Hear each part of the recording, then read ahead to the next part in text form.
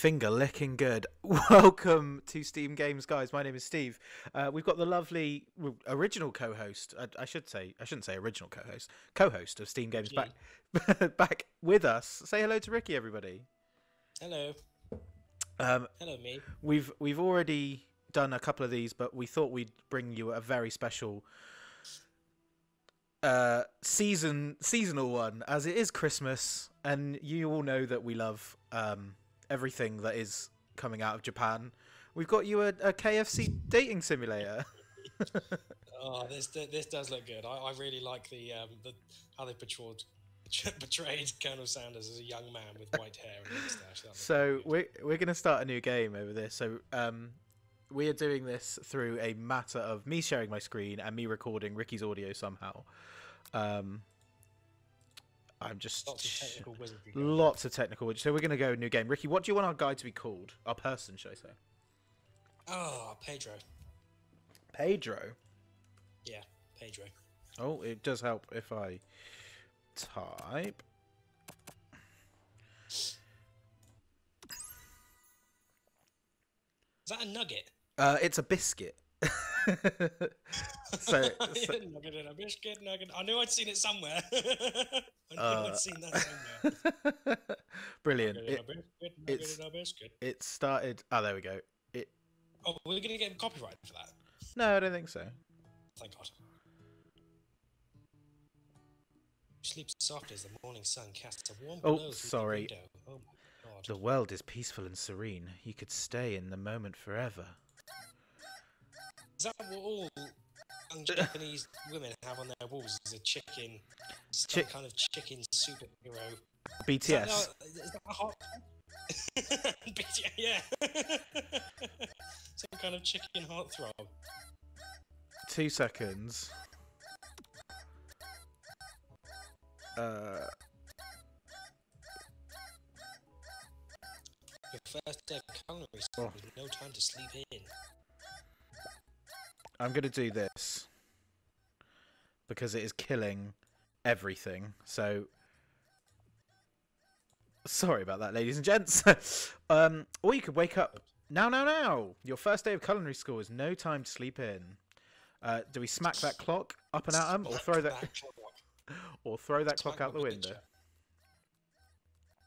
Oh yeah, smack it up. I'm not terrible savages. Oh, oops! I threw it out the window. You slept through the school year and gave up a once-in-a-lifetime opportunity to meet Colonel Sanders. Oh, we got game over. Let's try that again. We lost already? Yeah. How's that even possible? I don't know. Okay, sorry. The world is peaceful and serene. You could stay in this moment forever. Or you could wake up now. Your first day of school. Right, I know what to answer this time. It's smack that clock. This is very reminiscent of Pantsuit Hunter. Yes, that's why I want us to play it.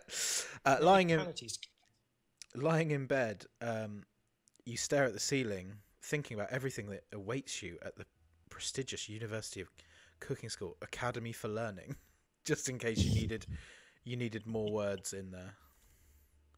Your mind begins to wander. Oh God. Oh, who will be there? What will you cook? What should you wear? Time begins to fly by, and you find your imagination getting away from you. I think you'll need to take this seriously because BTS are watching. Yeah. I better make sure to arrive prepared for the first day. You bust through the morning checklist. Teeth brushed, hair equals combed, pits equals deodorized. Nothing can stop you now. But can I just stop? This is a totally licensed game by KFC. Oh, it's fully endorsed. Yeah. Oh, wow. Jesus Christ. Is this like KFC Japanese branch, or is this KFC the massive American conglomerate? No, this is legit. Jesus. Confidently grab a biscuit. So this is a biscuit in America. It's how else do you grab a biscuit? Exactly. Just what you need to get your blood flowing. Standing in the quad, you gaze upon the magnificent University of Cooking School Academy for Learning. Here comes your lifelong best friend forever, Miriam. because that's what children are called. Because that's what all children are called nowadays. She's the most adorably awkward person you've ever met, and you absolutely love her for it. Good morning, Pedro. I think I might have had caps lock on by accident. Are you excited for the first day of the rest of your lives? Our lives? Actually, because I sure am excited, a little nervous. Okay, a lot nervous. What's the...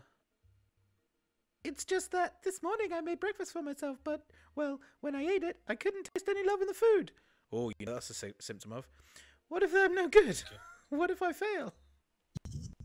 Classic Miriam, raised by Master Chef parents. She's always held herself to a very high standard. Ever since we were little babies playing together, Classic Miriam. You rescued me from that quicksand box. It's been clear to me that you're the most loving, caring person I know. You're going to do great. But with University of Cooking School Academy for Learning's famous 3-day only semesters, I'm afraid of being left behind and never catching up. A sweet girl, Miriam has always had a flair for the dramatic. This summer, she got so nervous about her first kiss that she chipped a tooth practicing on a mannequin. I hate how much exposition Japanese games do. Jesus Christ. Is that necessary? So, do we want to prep talk our best friend or change the subject to school gossip? School gossip. Gotta go school gossip. Come on. It's hard to see Miriam like this, and frankly, quite exhausting. Rather than dwell on her anxiety, you try and change the subject. All summer, you've been hearing rumours about a dreamy, enigmatic mystery student who is enrolled at this school. Ooh, is it a boy? It's a boy. Bear with me. Let me just try and look at the settings again.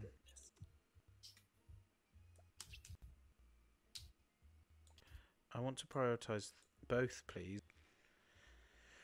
Okay. Well, no, it's all good. We'll pick up back here. Yeah, that's a little worrisome, but you should be fine. Now, what about this mystery student we read about on the school message board? Any new deets? Oh, get this. I heard his name is Harland, and he's no ordinary student. They say he has powers. Oh, I told you it was a boy. Well, it's the title character. He said he has powers since he was born from an egg. Oh, dear Lord. An egg, like a chicken? Don't be ridiculous. But that thing about having powers, it would line up with some of our other rumours I've heard. Like, I heard he once fought a bear with just a smile. You both sigh about thinking about this student so handsome that the laws of physics don't apply to him. Dreamy. Before you can get another word in, you're rudely interrupted when someone smacks your books and custom engraved measuring spoons out of your hands and onto the ground. Hey! Shit, son. That is proper smack. It's Ashley, your arch rival. She's totally evil, but you can't help but be filled with jealousy. She can get anything she wants, and she knows it. Hello, Ashley. She looks like she should be a Pokemon. Yeah, she look. I remember the bad guys in this look like Jesse and James. Oh, I didn't see the chicken shins. You leave Pedro's shins alone. Oh, God. They are perfectly normal shins. You can't stand Ashley. Even her name is annoying. You know for a fact that it's actually Ashley, but she had to add extra letters to make herself feel better than everyone. Oh my God. If anyone here knows what perfect shins look like, it's us. We're not going to let you or your weird insults get to us. Across the court, you see Ashley's best friend, Van the Man, has stopped to look at his own reflection in the mirror. His pants are so tight you can see him actually working out his glutes while he styles his hair. No lie, they're rocking glutes. Jesus. Ahem, Van. You rang. I like that his hair's a star. Oh my fucking God. Why does he wear mascara? Does he look like a painted on chef's coat? No, it's like a sleeveless chef's coat that's just got a collar. Oh my God. It's so odd. You've never been sure what their arrangement is. but as long as you've known them, Ashley and Van Van have been just as close as you and Miriam, but substantially more devious. I can't believe that University of Cooking School Academy for Learning, I'm going to get that right one day, would ever allow people like you to attend as students. I know, right? You'd think they'd just hand us our diplomas now. I'm trying to find a funny voice for Van Van. Or maybe hire us as professors. You amateurs could learn a lot from us. With the first day of school about to start, there's just not enough time to properly tell these two off, so you resist the urge.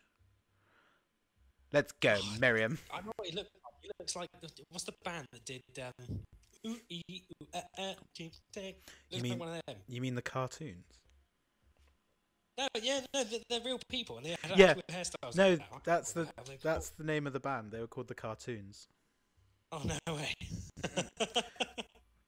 Oh god. See you later, losers.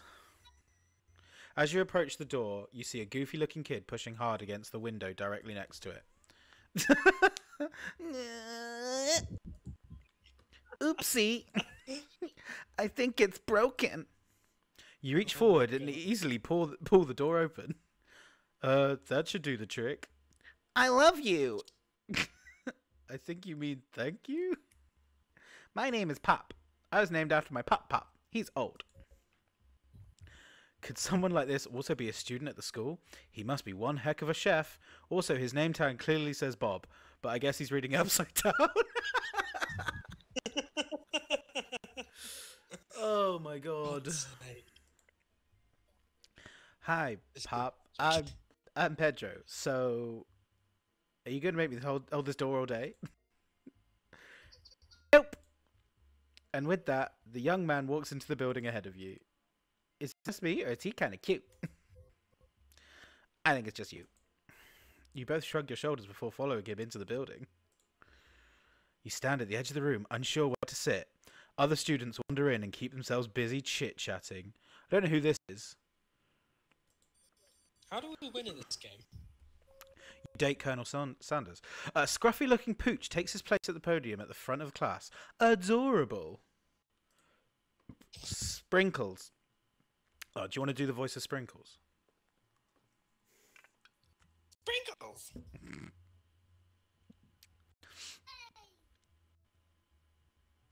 Now, quiet down, everyone. Who is this unreasonably cute Who is this unreasonably cute pup, and why is he in our culinary class? You must be Sprinkles, head instructor and CEO of UCSAL. Please, call me Professor Dog. I may be cute and little and fluffy, but I still demand respect. Woof. Good God. When What? did we meet Colonel Sanders? Wait a minute, wait. What? A cute dog is a professor? This is the best school ever. I guess only a dog's nose is capable of picking up all the nuances of fine dining. Out of nowhere, wind begins to rush around and a swirl of cherry blossom petals fill the air inside the classroom. What was Bob's voice again? I'm chilly. Someone close the window.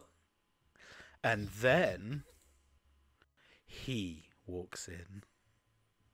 Oh my God, here he comes. Colonel. I think we're going to have to talk to the Colonel next time on Steam Games. Thank you very much for joining, everybody. Goodbye.